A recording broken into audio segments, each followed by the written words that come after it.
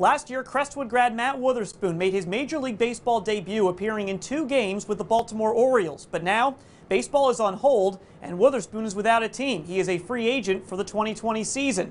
And while he looks toward the next chapter of his life, Wotherspoon does not want to leave the game of baseball behind entirely. That story is the subject of our Sports Spotlight.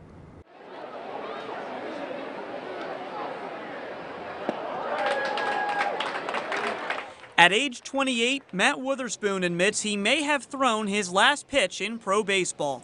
Well, right now I think I'm pretty much retired, unless somebody calls in the next couple weeks during all this. 6 years in the pros culminated with a big league debut last April for the Orioles, but without a team in 2020, Wotherspoon has already started the next phase of his life. It's disappointing, but at the same time I'm pretty, I'm happy in my new position with working with the new company that I've been working with. So it was a good career, and if it's over, then there's a lot more positives than negatives that I can look back on. Perhaps the biggest positive, pitching parts of 2 seasons with the Scranton-Wilkes-Barre Rail Riders in front of his northeastern Pennsylvania family and friends. The 2016 National Championship season was awesome.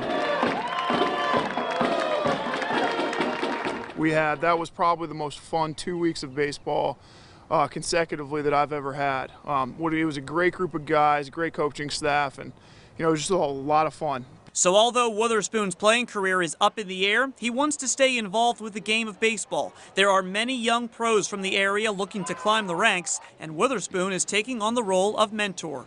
There's a lot of things once you get into the professional baseball world that, it can be overwhelming. A lot of new faces, new coaches every day. And so I think I really enjoy talking to those guys about what to expect, how to handle that, how to handle your stuff on the field, how to handle your business off the field.